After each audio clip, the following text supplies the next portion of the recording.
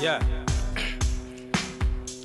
Me's a ghetto youth. I come from straight down in the ghetto. Seeing? Rockford, Warwick. Seeing? When you think of the inner city, images of riots often springs to mind. The city of Birmingham is no exception.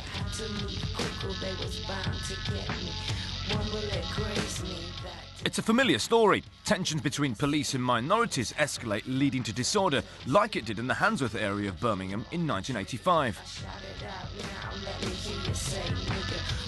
In 2005, almost 20 years to the day, Birmingham erupted again. This time the violence took a new twist. It was blamed on racism between blacks and Asians. The catalyst was a rumour of a gang rape of a black girl by Asian men, resulting in a night of violent disorder in which a young man was stabbed to death. Journalists who came to the area reported on black disaffection with Asian business success and a tendency towards racism within Pakistani culture. Yeah, shall I tell you what's going to happen? A repeat of 1980s riot, right straight up. In the end of the day, if they're going to mash up more windows and not like that... No fear. Exactly, no fear, you know what I'm saying? Now that the dust has settled, how true are these reports? Is there really ingrained racism between blacks and Asians? I went to school in Handsworth and I can't remember a single problem. I've come back to the area to take a grassroots look at this mixed ethnic community living under the shadow of racial tension.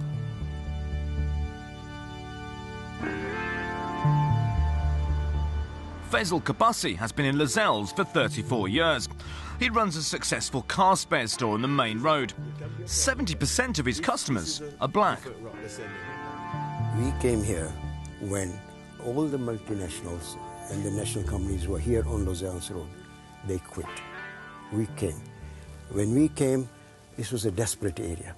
If we came in that desperate area and had made a go of it and made it prosperous, who is going to stop us from continuing? We are determined folk. We have made this our home, our place, our base. We're going to stick it out. Now, what do you make of these reports that some shopkeepers weren't treating black customers properly?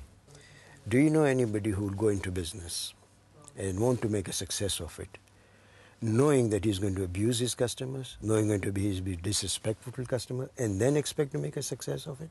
You cannot run a business by being disrespectful to your customer.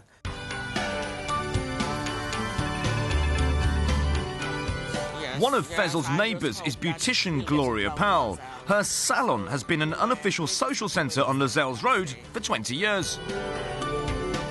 This shop that I had now, it was an Indian lady who rented me the shop, and we just become family. I have Indian, I have Pakistan, I have Africans, I have Chinese, Vietnamese come in here, and we all get on. A few shops down from Gloria's is Saqib's Takeaway. Gospel artist Adrian Burke, a.k.a. Witness, has just popped in for his favourite fried chicken. Yo, I got Keezer on the phone, you know. Keezer. I'm on Lozells Road. Yeah, How about a picture of you and your mate Witness? Yeah, man, that can happen still, car, you know. All right, man. It's all good. Witness is a Birmingham boy who has played with Miss Dynamite and So Solid crew. He straddles the worlds of gospel and ragga to produce hard-hitting music with an anti-bling message. This bling culture, this materialistic attitude and behaviour starts to come in and replace your faith for materialism. And in doing that, you know, we lose, you know, we start to divide, and then there's wars over the love of money. I don't want the Asian community to lose their roots in like going to their mosque and doing what they do, and I don't want my black community neither losing their faith in going to church on a Sunday and bringing their children to church and into the house of God. I don't want that to happen. So, you know, for me, I'm saying keep it real, keep it straight. Don't lose your identity, because the day you lose your identity, you ain't worth nothing again. Witness to that. Waiting for Witness at Earth Studios in Lozells is Keezer, a music producer who's doing a Bhangra mix of his new single. Yes, I know this, but we need to get in the studio. Just come on, don't waste no time. Come. Witness, I'm going to drop you in the first chorus, yeah? Ready?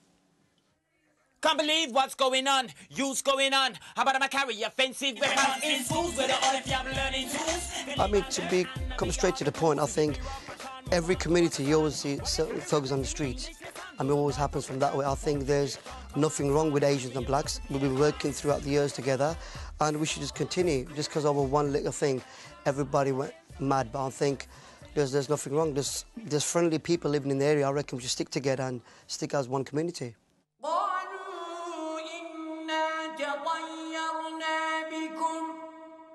On the other end of Lozells Road, photographer Vanley Burke is taking pictures of the local Muslim community at Friday prayers.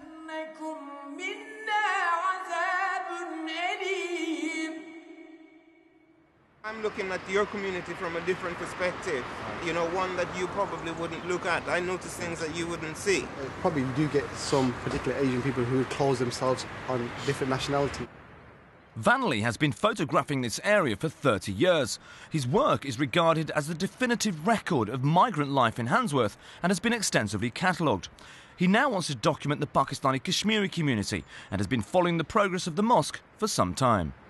I've always used photography as a means of understanding whatever I photograph, whoever I photograph, and about 3-4 years ago I decided to concentrate specifically on the Asian community, and this photographic process for me is just one other step in that process. In the washroom, Iftikhar from the mosque shows how people perform ablution before prayer. First in your hands 3 times. 1, 2. And emphasise, we always tend to use our right hand first onto our left hand. Then onto my mouth.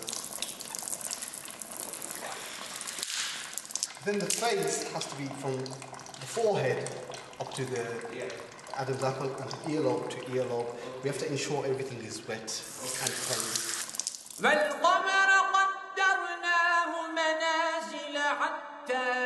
We've had a lot of negative stories about this particular area, and what we really need to do is send this positive messages out through Vanity's pictures, and and hopefully achieve a great deal out of it. I have to say, it's not really a PR job. I mean, for the purposes of the television, if you like, we're conducting this interview in public, but I think this conversation between both of us would have taken place anyway.